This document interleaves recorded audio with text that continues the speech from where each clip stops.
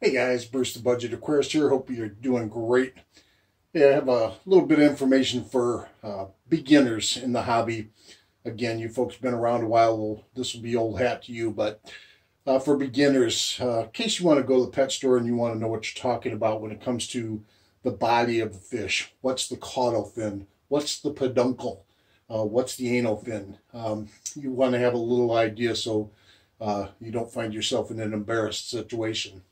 And also we're going to talk about, real briefly again, about the three types of breeding fish: mouth bearers, live bearers, and then egg-laying fish. And hopefully you get a little bit of information out of this. Again, this is for you beginners, and you can keep this video handy in case you forget. And thank you so much for watching. I hope you learned something. Take care.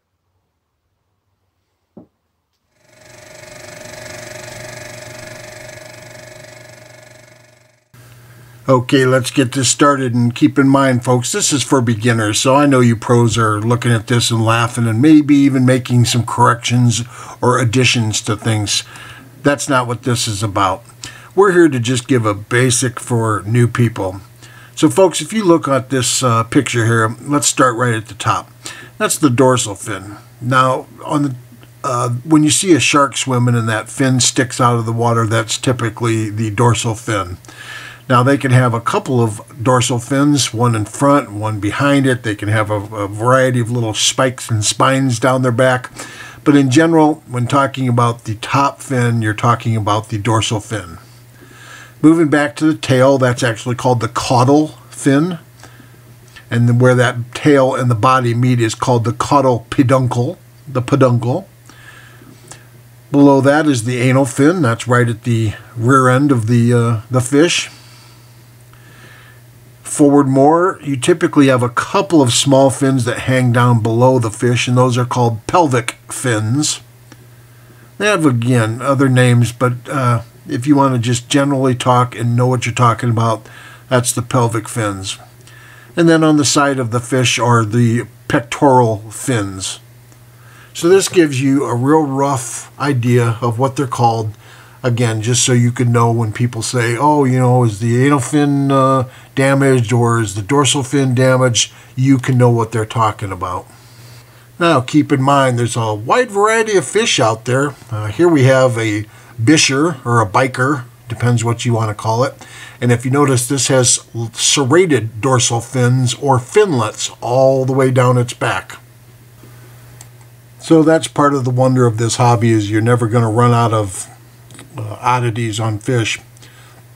Now, these are what's called barbels. Barbels are on catfish, and they are used for sensing food, used for sensing their surroundings, and contrary to popular belief, they do not sting you.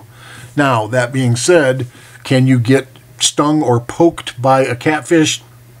Absolutely, but typically it is by a spiny area at the front of the dorsal fin, or spines at the front edge of the pectoral fins on the side there. So a lot of times what happens is people pick these up and they get poked by those spines, and they just put it down to being the barbs on the, or barbels as they're actually called, on the front of the catfish. But that's not the case. So again, you've got barbels on the front of the catfish. You'll see these on several varieties of fish. And again, barbels on catfish are not stingers. Alright, class is short, so let's move right along to the types of reproduction in fish. Number one are egg layers, then there's mouth breeders, and then there's live bearers, and we're going to talk real briefly about each one. Okay, first we're going to talk about egg layers. This is a convict cichlid, a female. She's got the red spot on her side, which the males do not get.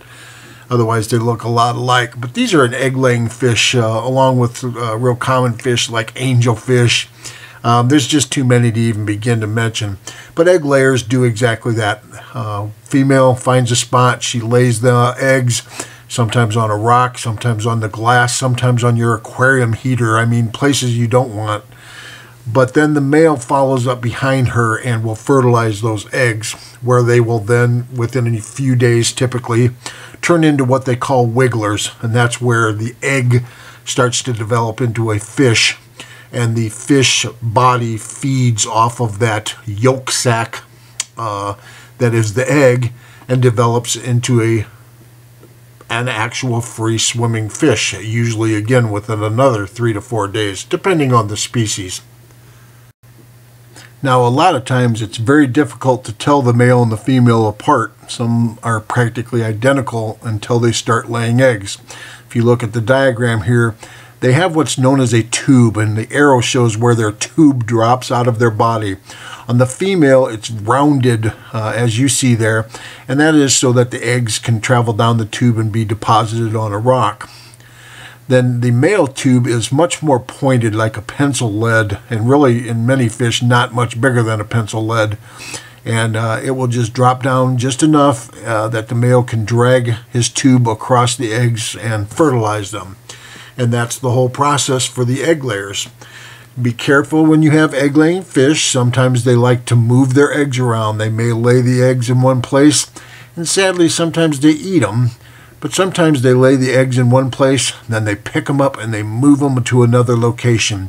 So always be sure that they actually did eat the eggs before you do any thorough cleaning, as you may accidentally vacuum up or clean away eggs that the fish have moved just for protection.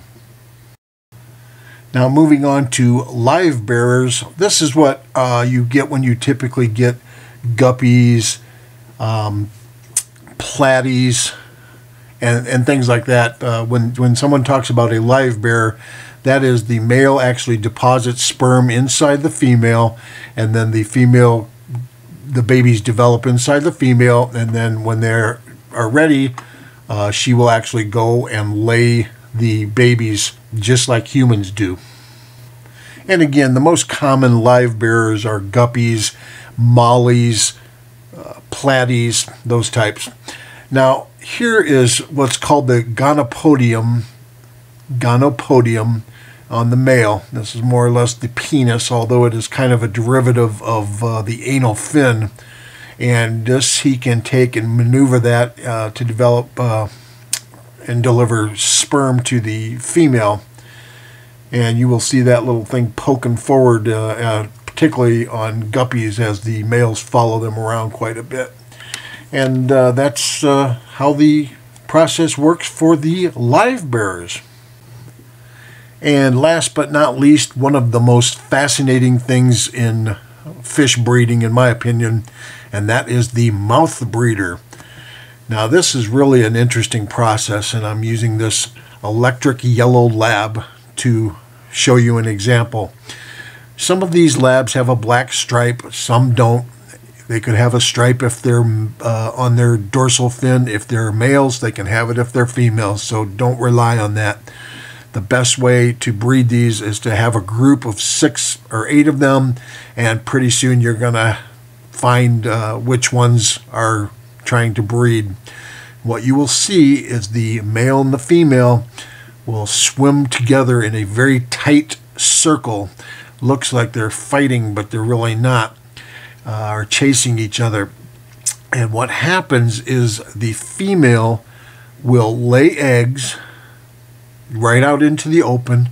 The male will fertilize them, and then the female will scoop them up instantly into her mouth, and she will carry them there as they develop into free swimming fish. It can take weeks, 3-4 weeks in some cases, for yellow labs, for example, babies to develop fully in the mother's mouth. And you will notice that her cheeks get puffed out, and primarily her lower jaw, the back part of her lower jaw will be all puffed up because she's carrying around a bunch of babies in her mouth. I've had as many as 15 to 20 of them in their mouth at one time. It's really quite amazing. What they will do then is when they feel they are full grown and safe, they will go and they will spit them out, typically into a place of safety. I always keep rocks laying around that are large enough for the babies to hide under, or lots of plants that are low-lying and thick along the bottom, because other fish will definitely eat them up, and sometimes even their own parents. So there you go, guys. And even if only one person learned a little something from this, well, I guess that's better than not helping anybody at all. So thanks again. If you have any questions, don't hesitate. Leave your question down in the comments. Get back with you as soon as possible. If you have a channel that you would like me to subscribe to, please note that in the comments, and I'll check it out as quick as I can. Thanks so much for your time today.